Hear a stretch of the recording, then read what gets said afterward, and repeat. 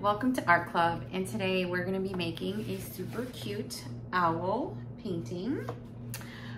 If you registered for this class, you will have already picked up your kit from the New Lenox Library, and if you're watching this video and you think this is something that you want to create, you can follow along with your own supplies. So let's get started by talking about what we have in our bags.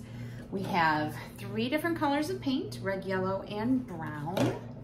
Everybody has a couple of pieces of white cardstock, and you also have some orange cardstock. Some of the things that you'll need from home are some Elmer's glue and a pair of scissors. So maybe this is gonna get a little messy, so why don't you lay your paper bag out on your work surface and you can use that just in case. And let's talk about what we're gonna do. This owl painting is created with the paint in the bottles, and we're only going to paint on 1/2 of the paper, and then we're going to fold it over in half, and we're going to smooth it together and make something called a symmetrical painting. So when you look at this painting, you will see that both sides look pretty closely identical, correct?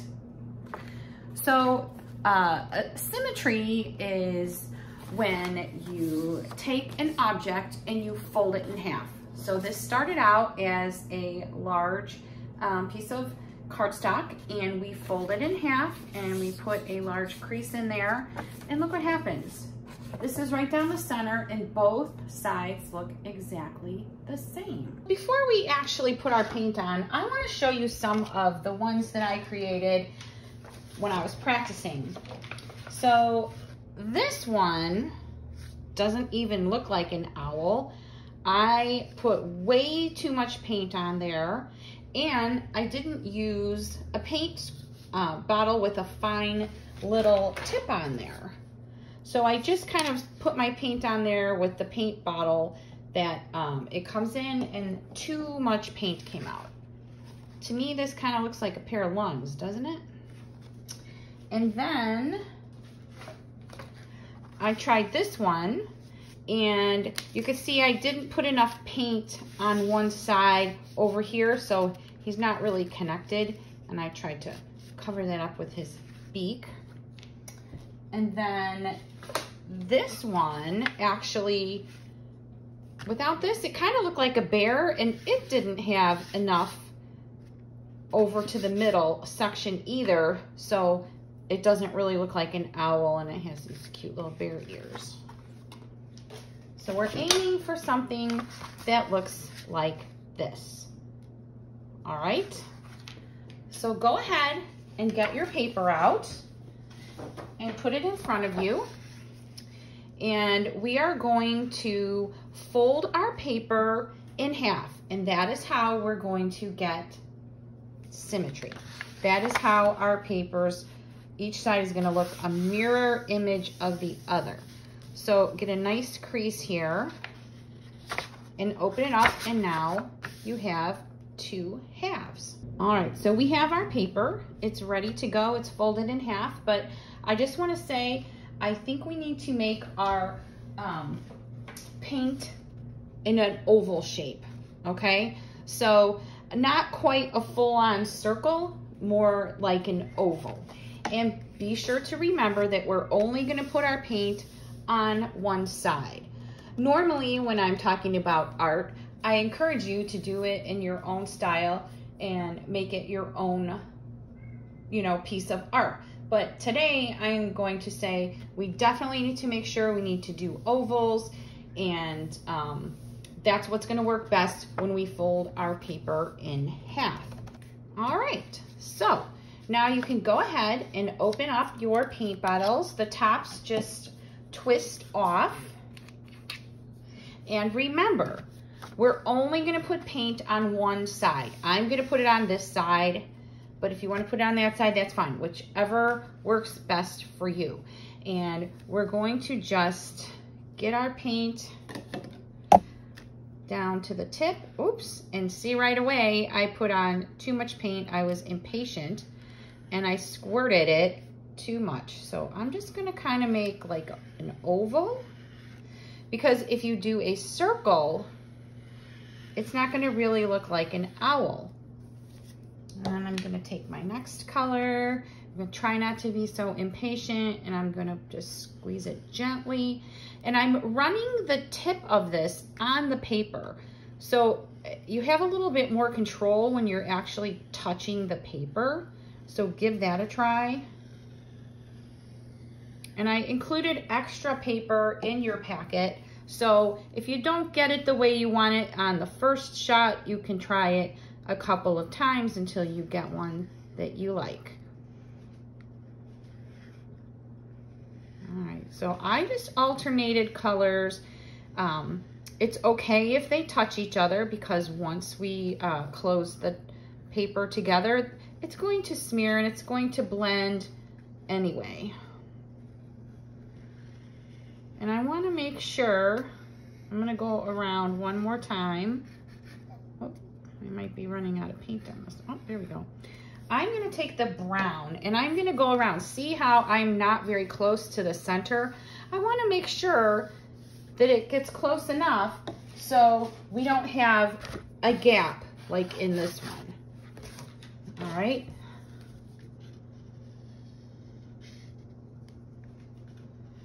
So, whoops, I got an awful lot of paint on there again. So see how I did that? Let's see what happens and how this turns out. So we're gonna gently fold this back in half and just kind of smooth it around. If you put a lot of paint on, sometimes when you're smoothing, it's gonna come oozing out the side, and that's why we put this on our paper. All right. Let's see what happened. Whoa. So it looks pretty good. You can see there is some white spots on there. I thought I was going to have enough on there to do the center, and I did not. So now you have the option of taking another piece of your paper and creating a new one, or maybe you could even try to add a little paint and see what happens. So when you add the paint, just add it on one side. And I'm gonna put it where these little white spots are. And just see how well it goes. I'm gonna add a little bit right here so this connects. All right, let's give it a try.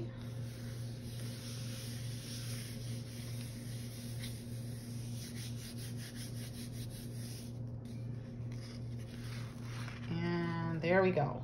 Actually, I like that. Let's go ahead and make another one, because I'm sure some of you are going to have a few questions. So go ahead and get another piece of paper. We will fold it in half before we get started. There we go. Two sides look identical. And then we will take our paint and we will make our ovals. This time maybe I'll start on the outside and work my way in.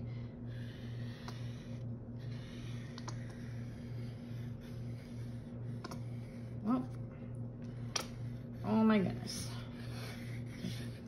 I might have to add more paint. I added a little bit more paint into my yellow bottle. So I'm going to add it on my paper. I'm squirting a little bit more on there compared to the first one, just so you can get an idea of what it looks like when you use a little bit more paint and what it looks like when you use less paint.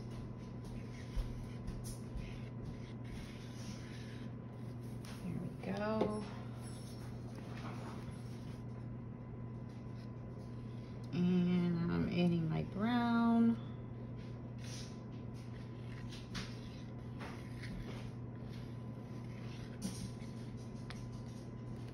What do you think? I think that looks good. So I'm going to go ahead and I'm going to fold it over, and then I'm going to start smearing it on, giving it a little rub. As you can see, since I did add more paint on this one, some did squeeze out the side. So I'm just gonna move it over a little bit so I don't get the back side in it. And whoa, see what happened? Actually, doesn't this look like a butterfly? Here's his head and here's the back. Maybe a colorful moth. So go ahead, use your extra paper, create 2 or 3 different versions and figure out which one you want to add your beak and your eyes and your ears to make your super cute owl. All right, so there is our owl. Now you're going to get out your scissors and your orange cardstock, and we are going to make some triangles. You can draw it on here if you like, or you can just cut it. And I've got a triangle. If you want them to look identical, you can put it on your paper and just follow along.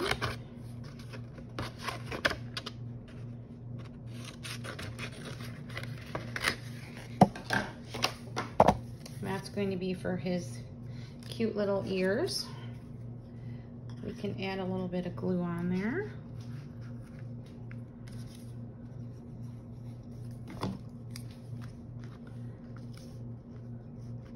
And now we need a beak. So that triangle is going to be a little bit larger than those, especially because mine is so big.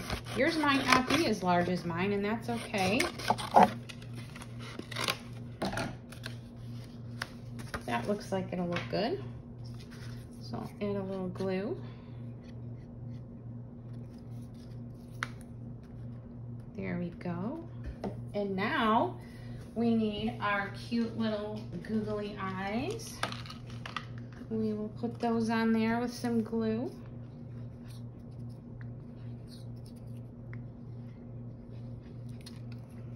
I'm gonna put them closer to the center of the paper, but not in the center of the ovals.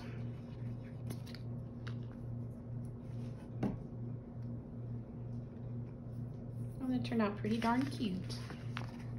Thanks for joining me today at Art Club. I hope you had a great time. I hope your owl turned out super cute, and I would love to see what it looks like.